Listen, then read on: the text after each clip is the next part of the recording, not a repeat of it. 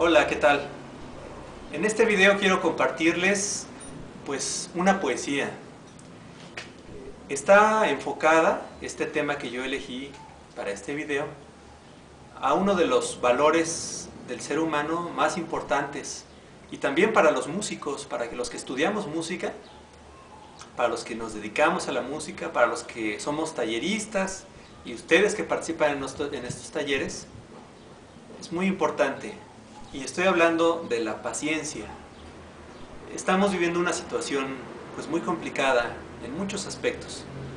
Esta epidemia que nos ha tocado vivir, a mucha gente de repente nos tiene con los nervios de punta.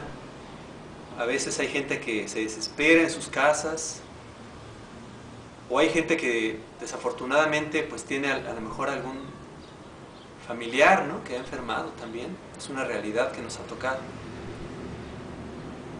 Entonces tenemos a la paciencia como una herramienta muy poderosa para vivir esta experiencia. Quiero decirles que yo no pienso que la paciencia sea solamente la capacidad de esperar o de ser tranquilos. Yo creo que la paciencia es la cualidad que nos permite estar enfocados, tener claridad en nuestros pensamientos y organizar, de acuerdo a eso, organizar nuestras acciones. Entonces este poema trata de esto. Se llama Nada dos veces.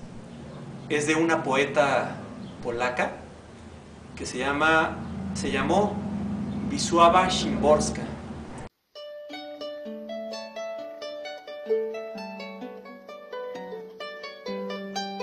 Nada ocurre dos veces y nunca ocurrirá.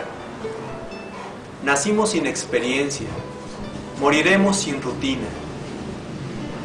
Aunque fuéramos los alumnos más torpes en la escuela del mundo, nunca más repasaremos ningún verano o invierno. Ningún día se repite. No hay dos noches iguales, dos besos que dieran lo mismo, dos miradas en los mismos ojos. Ayer alguien pronunciaba tu nombre en mi presencia, como si de repente cayera una rosa por la ventana abierta. Hoy, cuando estamos juntos, vuelvo la cara hacia el muro. Rosa. ¿Cómo es la rosa? ¿Es flor? ¿O tal vez piedra? ¿Y por qué tú, mala hora, te enredas en un miedo inútil? Eres, pues estás pasando, pasarás.